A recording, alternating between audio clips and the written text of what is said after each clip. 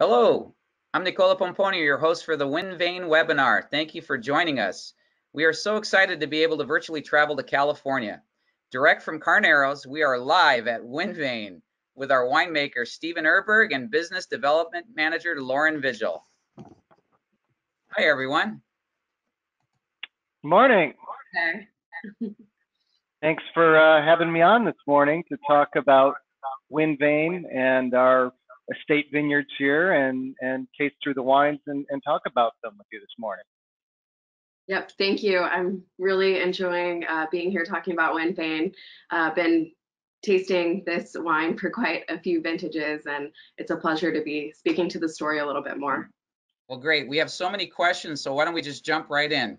I'm going to begin with Lauren. Lauren, why don't you tell us a little bit about how WindVane was created? Yeah, absolutely. So I think this wine really was created to express that Carneros terroir. Our estate is on the Sonoma side of Carneros, and we really wanted to, create a wine that showcased the unique estate. So, we have that Petaluma Gap that Steve will be speaking to a little bit later, and those winds that create really intense fruit. We chose different sites on the estate that really have kind of put that stress on the vines. So, we're looking for those steep, rocky vineyards. And I think, one of the things that really shows that is the logo as well. So I know this is backwards a little bit, but if you take a look at the logo, you have the ram on this weather vane that really speaks to the winds, as well as, the ram represents Los Carneros. So I think that's awesome. The other great thing I think about these wines is they are so boutique. We don't produce that many cases. These two right here, we don't produce too many cases, but this one is really special. We only produce 100 cases each vintage, and every single bottle is labeled with bottle number right here. So I think that's lovely. We actually could read the label. You might see it backwards, but we saw it perfectly. So thank you. Awesome. That's great. Technology. Tell us, Lauren, where exactly is WindVane located? So WindVane is in the east side of Carneros in Sonoma, right near, yep, I was gonna say right near Highway 37. We have kind of two parts of our estate that kind of give us some, differentiation to the vineyards. And there's some influences, correct, with exactly where it is, with the location of WindVane. Is that correct? What influences this wine? Yeah, the San Pablo Bay. I think Steve will speak to the, influences a little bit more later, but definitely those winds, truly define this wine. I think, Steve will speak to it a little bit more as well, but I think the fog really plays a huge role to create the grapes that we're using for these wines. Fantastic. Whenever we speak of WindVane, we speak of Carneros, and that's exactly where the winery is, in Carneros, correct? Correct. And Carneros is also spread into Napa, so we always want to make sure we're letting everyone know that the winery is a split between, the actual AVA is a split between Napa and Sonoma, and we happen to be in the Sonoma portion. So Steve, tell us a little bit about the varietals that are planted. Well, I'm going to take a step back and talk a little bit more about the wind and the location of the vineyards in Carneros. And WindVane, really, to talk about WindVane, it's a story of the wind. We named it for the wind that really defines the climate where we're growing our estate fruit here. And to talk about the wind and the climate in our spot on the very westernmost edge of the Carneros area, we need to start in the ocean. So let's take a look at the slide number 2. So to begin with, we need to think about the ocean off the west coast of California. So you see on the left side of this slide, we can see the ocean currents that come into the west coast of the United States. And in Northern California, we get our water from the far north. We get cold currents that come in traveling to the east, hit the west coast of the United States and travel down through the south. So you can see on that image there with Monterey Bay, you can see all of that water that's coming in from the far north, very cold water coming down across Washington and Oregon to California with these cold currents. This cools down the ocean off the coast of Northern California considerably relative to Central or Southern California. You can see as that current travels to the south, it moves off into the ocean, and you get down around LA and San Diego, that cool water is dissipated, and they're getting some water that's coming up from the south to keep them warm. If you look at the right-hand side of the slide, you can see ocean temperatures. So if you look up, you can see the San Francisco Bay there, kind of in the middle of the slide. And the blue color on that is cold, and the red is warm. So you see down in Southern California, where they have much warmer water, we've got cold water off the coast of Northern California, especially just north of that San Francisco Bay. As all of that cold water comes in and hits the west coast, even the deeper cool water wells up to the surface right along the coastline, which brings the water temperatures along our coast down to about in the 50s pretty much all year round. So even when the weather gets warm inland, that ocean is still cold. So in the summertime, we will see warmer temperatures in the Central Valley in the middle of the state, and it can get very hot in there. All of that hot air gets light and travels up, which pulls in the cold air off the ocean.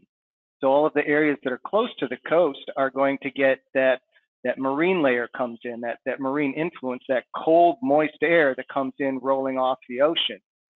So if we scroll down to slide number 4, you can see what the effect of that is. So every afternoon in the summertime, and it gets even more intense the warmer it gets in the Central Valley, you can see on the far left-hand side there at noon, you can see all of that, the low clouds, the fog, the marine hanging off the ocean to the west. And 3 in the afternoon is typically when the wind will start to pick up. So as that marine layer starts rolling in, it gets funneled in through the Petaluma Gap. Now that's an area of low-lying areas in between the hills that really funnel this entire marine layer breeze that's coming in into a little wind tunnel that blasts right to the westernmost edge of the Carneros region. So you can see by 6 p.m. there's that little pinch point where all of this wind, this cool wind, so this is air, cool, moist air in the 50s carrying this low cloud cover, and this fog comes rolling in. By 6 p.m. in Carneros, we've got cloud cover, and the air is cooled down, and that creates a nice cool environment then for growing our cool climate varieties, which are Chardonnay and Pinot Noir.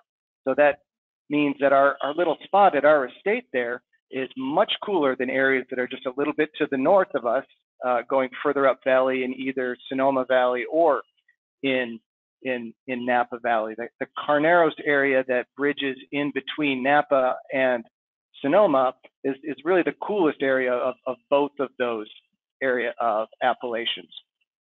And then you'll see on the right-hand side, by the time we get to the evening, we've got nice cool air through the night. So even if we've got hot days in the daytime in the 90s or 100s, by the time we get at night, we're looking at temperatures in the 50s pretty much every night through the summertime.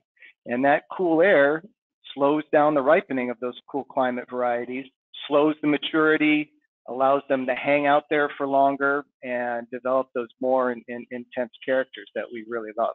So really, that wind that comes hauling over the hills every afternoon, and it's a pretty serious wind as well, that really defines our area. And from that, we took the name WindVane.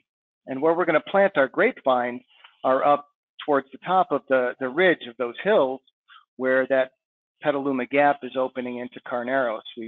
tried to find the most suitable sites up there for our most intense vines of Pinot Noir and Chardonnay. We got steep hillsides up there with thin, rocky soils that are very well drained.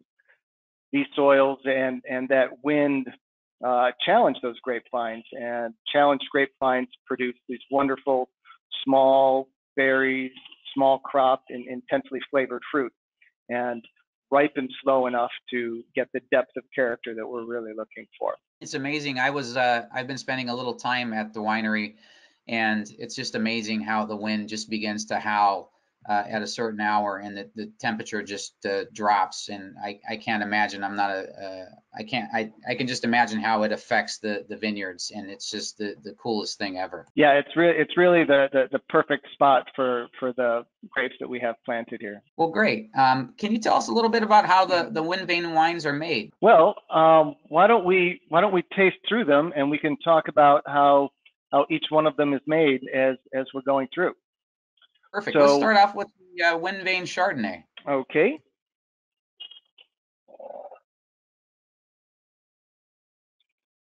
And please, if anyone has any questions, I know there's a few that have come in already on the chat. Go ahead and type them into the chat, and I'll jump in and ask a few questions while they're tasting. But go ahead, Steve and Lauren.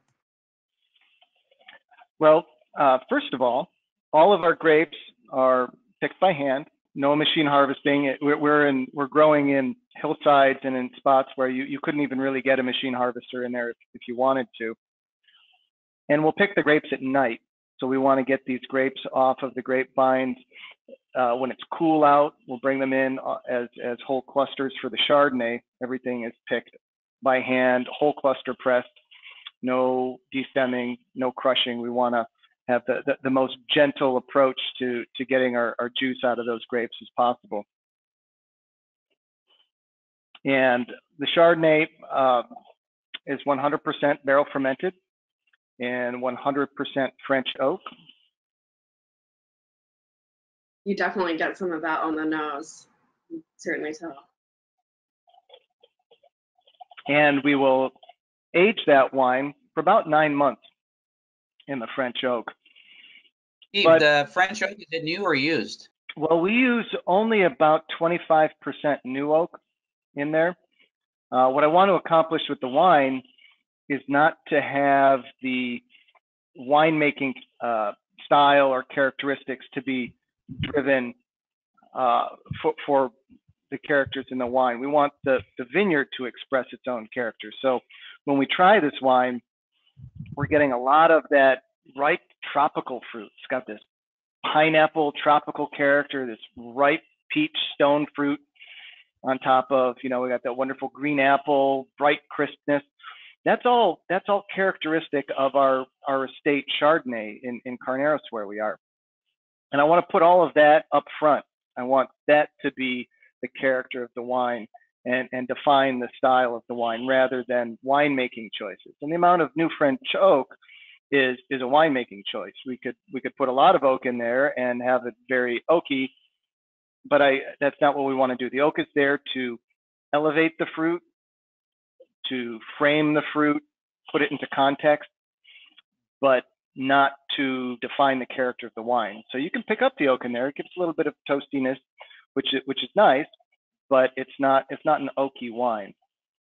And by the same token, one question we get often, Steve, is how much of the Chardonnay goes through malolactic fermentation? And for the malolactic, this gets about 30%. So I want to maintain the brightness of the wine. It should be crisp and bright, but I want to use a little bit of the ML to take a little bit of the edge off of it, contribute some creaminess. I don't want to go so far with the ML that it's going to be the wine's going to get soft or flat, and I don't want it to get buttery. I just want a little bit of creaminess, a little more texture, a little more mouthfeel to it, but not go overboard with that. So just like with the oak, we want it to be an accent to elevate the fruit, but not to define the character of the wine. Lauren, tell us a little bit about pairing this wine. What would you pair this wine with?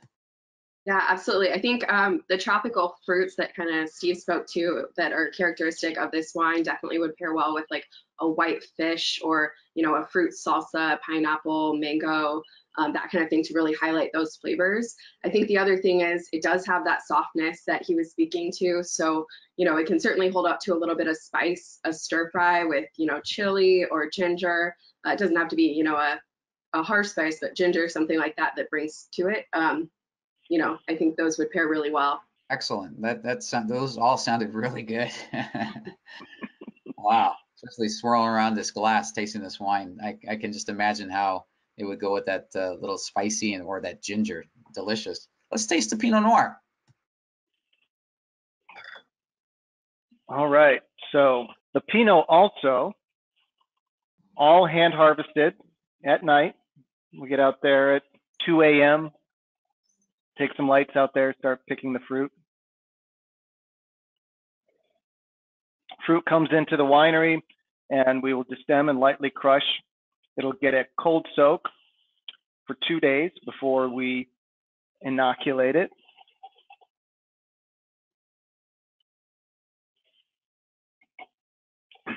Fermentation takes usually less than 2 weeks to finish. And then it all goes into 100% French oak also.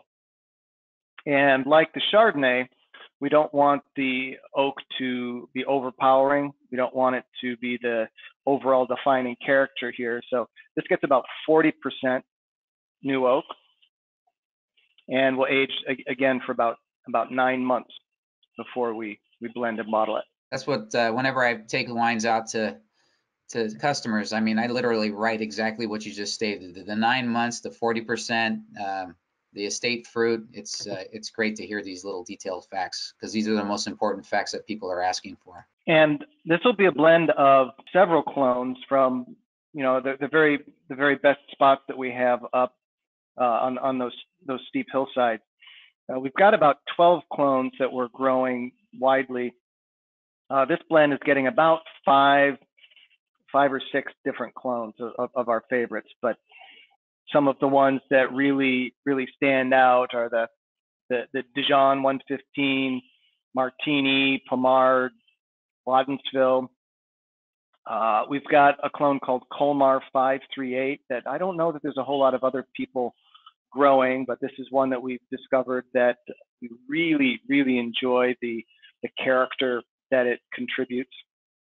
The Colmar is a very balanced clone that produces a wine that has a wonderful mouthfeel. It has got a lot of spice and has earth and good solid red fruit as well. Something that has a lot of great characters in its own. Some of the other clones, like the Dijon 115, comes in, has a lot of tannin, has a lot of dark black fruit, some solid earth to it. It's a very substantial wine, has a big backbone to it, which is a great contributor. The Martini clone gives us a lot of nice jammy fruit, and the Pommard can give us some nice spice from where it's located in the vineyard. So we like to take each of these different clones, and they all have their own thing to contribute to the blend. And when we put them all together, we really create something that's greater than the sum of the parts. So this one really delivers a lot of that wonderful red fruit, that black, red and black cherry in there. Great Pinot Noir spice.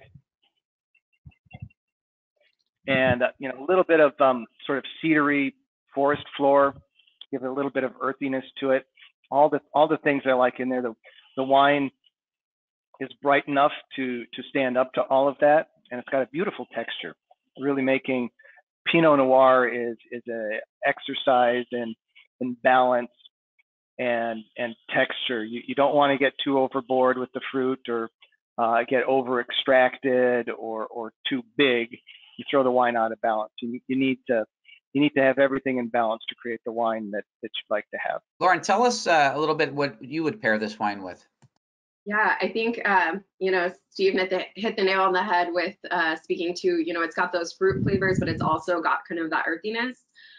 So, it's got the tannin. So I think something a little bit fattier would definitely hold up to it, like a pork belly, and maybe a Bing cherry sauce to kind of complement those fruit flavors you've got. You could also do something a little more casual, like a taco with carnitas or something, and a cotija cheese, a little bit saltier. This wine could definitely hold up to that.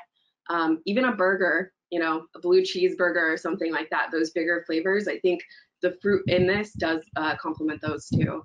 Well, yeah, that's perfect because I actually happen to be having carnitas tacos for breakfast right now, so this is going really excellent. The perfect pairing. Perfect. Yeah, I usually have that every morning. You should Let's taste a little bit of the reserve and tell me a little bit about the reserve. Let's do that. Man, we're getting some good questions, so I have lots of questions to ask afterwards. This is great. Thank you. Okay, so the reserve wine, this is a barrel select. So winemaking, basically similar to how we make the core wine, but this one gives me the opportunity to just make 100 cases. So I'm going to run through all of the barrels that we have and select my very favorite spots in the vineyard, and then from those lots go through and taste all of the barrels and select the very favorite barrels to do a small barrel select blend, which is always a joy to be able to skim a little of that off the top and make the very best wine that you'd love to make. And this wine's got a lot of intensity to it.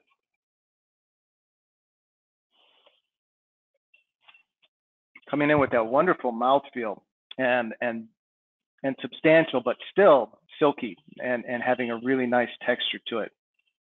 It's got a lot of that wonderful black fruit in there, blackberry, black cherry, some brightness as well, and that wonderful spice.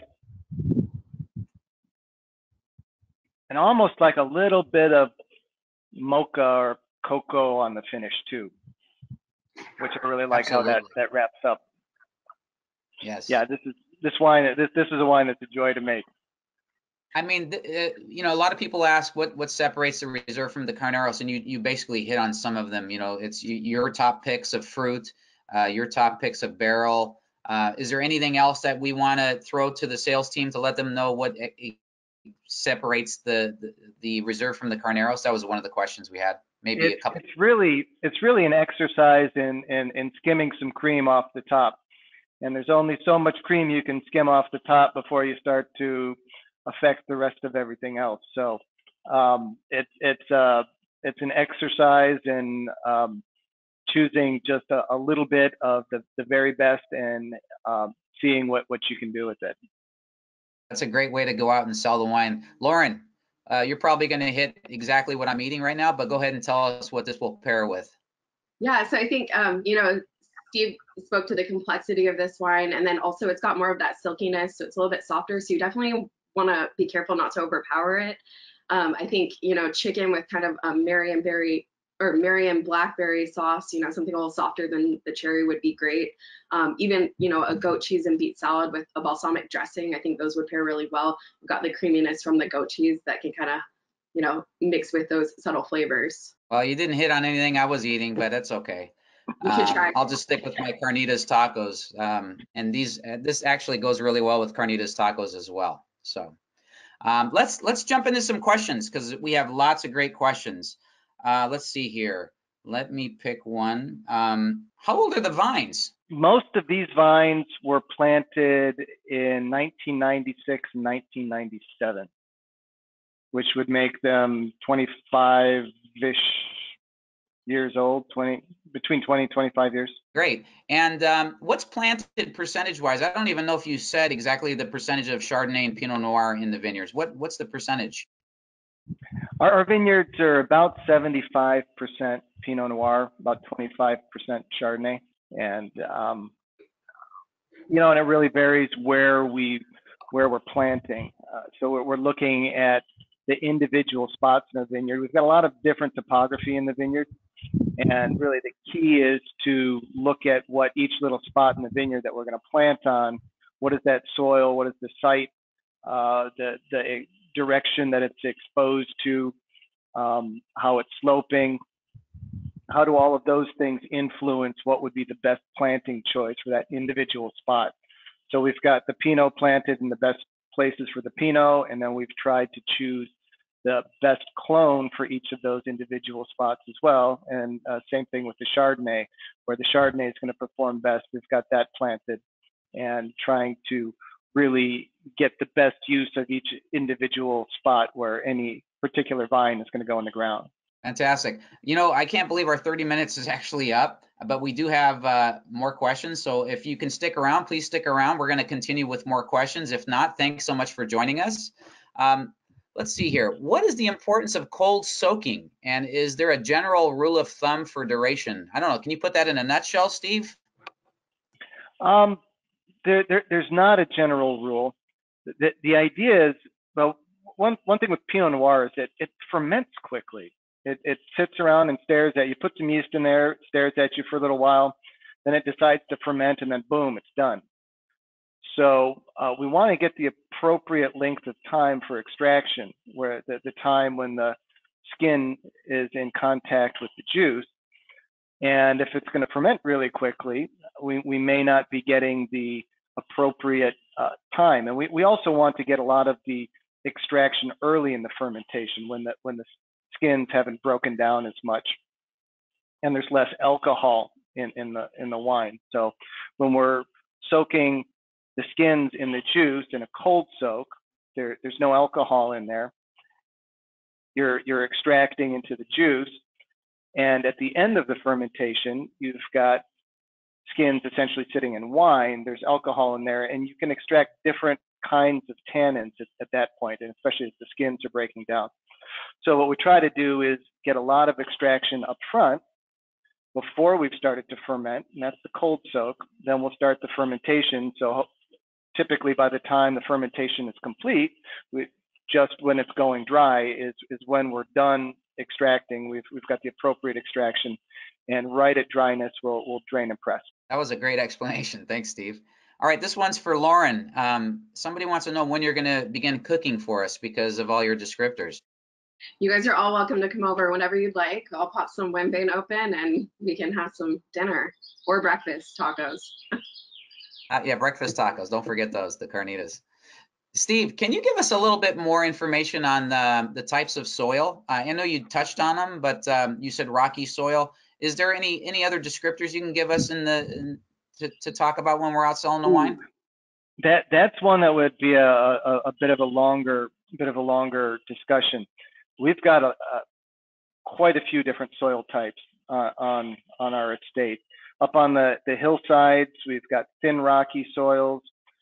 We've got some high saddles that'll have some more sedimentary soil at the low spot that leads up to a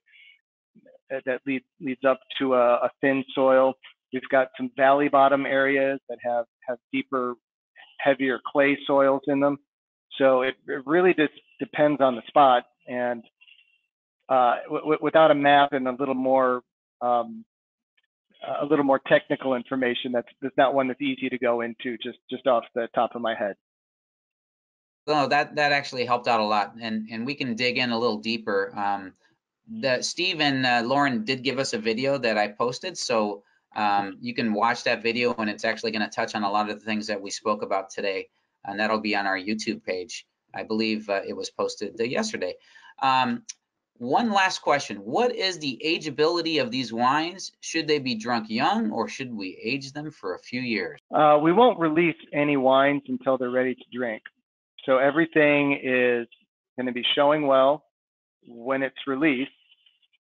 In terms of how long to age it, they've got definite ageability. It depends on how you enjoy your wine. Do you like to have more age on it and some more mature character, or do you like it younger and fresher?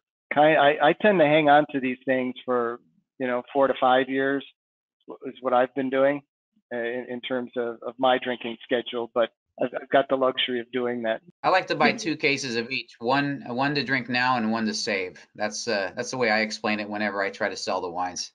Lauren, go ahead. I was just going to say, speaking from experience, I think I've had a few of the WindVane Pinots that have been aged for, a few previous vintages, and they're delicious still. Once you open them, it kind of brings out a totally new set of characteristics once you let it sit for a while. That's great. Great wines made in a great way are definitely ageable. So these are definitely great wines. What a great collection. We have 3 amazing wines available to show clients. Please show them as much as you can. These wines are fantastic. If you have more questions, please email me, Steve, or Lauren, and we can get back to you with more questions. But I'm going to go ahead and send it back to you, Lauren, and then Steve to close. Right. Yeah, thanks so much for having me. I think, it was great to get a chance to pause and talk about WindVane today. It's always nice to talk about wonderful wines like these, and I truly appreciate all of Steve's hard work in making them. So thanks for having me. Thanks again for having me out on Friday morning to start my day with tasting. It's a great way to start a Friday, and giving me the opportunity to taste and talk about the WindVane wines, fellas, you guys. And I really hope you guys continue to enjoy them and continue to sell them. And we'll see you on the next seminar. Cheers. Thanks, everyone. Cheers. Thank you for joining us, everyone.